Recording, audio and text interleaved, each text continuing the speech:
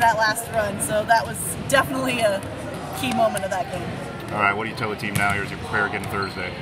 Well, first off, we have to see who we're going to play. Last I heard, they're sitting 1-1, so we're really excited about that. But hey, every team is beatable at this point. We're all going to be tough. We all have to be ready to go, and then as long as whoever executes is going to win.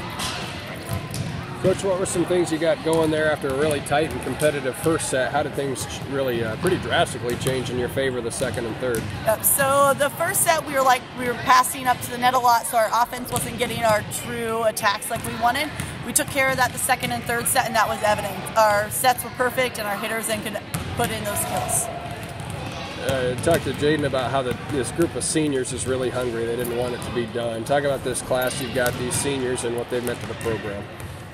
These seniors I cannot praise enough. We told them at the beginning of the season that they were going to be the leaders on the court, that we were expecting them to hold each other accountable, other teammates accountable, and they have done that. They've called girls out at practice for slacking. They've talked to girls about what they're doing when they should be thinking about volleyball, and without that senior leadership, we would not have this team here we do.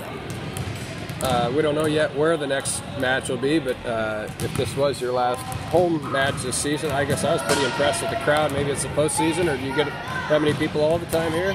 This season, we've been getting about that every single time. The crowd has been amazing. Our student section has definitely shown up. Big thing is getting them on the road. We get them at home, so if we're on the road on Thursday, hopefully they come with us.